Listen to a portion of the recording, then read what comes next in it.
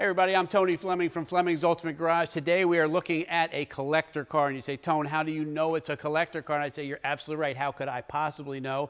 All I can do is give you the bullets, let you decide, but here's my take on that. Think about a car that maybe they made almost 100,000 of, and we have one of 975, right? Already a low production car, and all original, man, all original, not modified, molested, stock wheels, brakes, paint, decals, all of that stuff still on the car the way it came from the factory, right? Super low miles and great looking, and the top that goes down. We're going to walk around, we'll look at some details that you get with a car like this, and I think that by the time you're done, you'll find a way to get it in your garage. All right, so what I love a lot about this car is, first off, you have a Z28, which is a performance version of this, and then we take the SS and add that on top of the Z28. So to get the SS package in this car, it automatically came with the Z28. You get the special hood for the SS, you get these decals, and when we get inside, you'll get to see some of the embroidery on the headrest, the call-outs on the fenders, the special wheels, things like that. They did a really nice job ending the life of this car. We can mind this is the last year it was built, right? And then we throw in the low numbers, great. So factory paint, always good. I always meet people on the street that like to say, hey man, I see that you do the thing in the paint on there, whatever. I do it for a reason so you can see exactly what it looks like. See how crisp and clear each and every letter is. See how you can see the picture nice and deep. You want to make sure that you can see that, and that way you know you're getting great paint. All right, so I like to spend just a second under here for two reasons. One, because the LS drivetrain is one of the greatest drivetrains ever.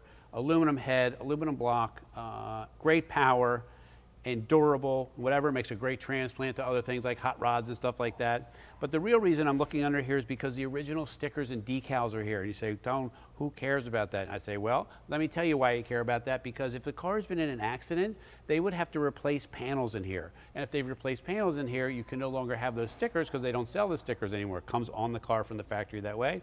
And a lot of the things that you see are still in all the places that they are. This car's been recently serviced, oil's been changed, it's Maryland inspected, it's kind of ready to go and take to a car show, go out for a cruise, go out with the kids or another couple to dinner. This would be an awesome, awesome fun.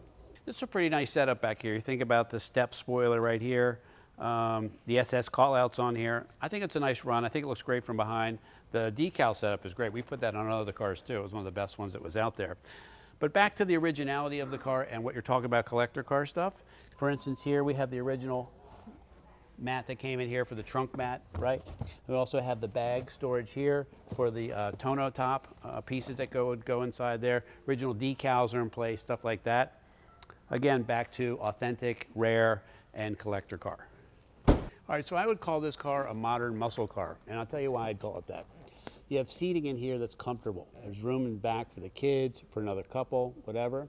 You got serious, serious performance, but then you also have inside here some comfort, right? You got comfort, man. We got tilt wheel, we got cruise control, we got climate control, air conditioning, we got the upgraded monsoon sound system, power convertible top, right? Two-tone leather interior, beautifully embroidered with the SS that's on it, right?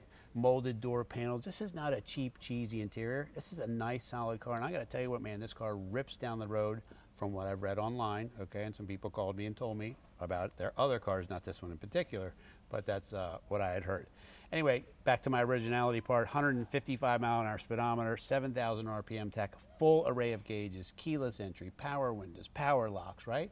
Modern, and fast, makes for a great car.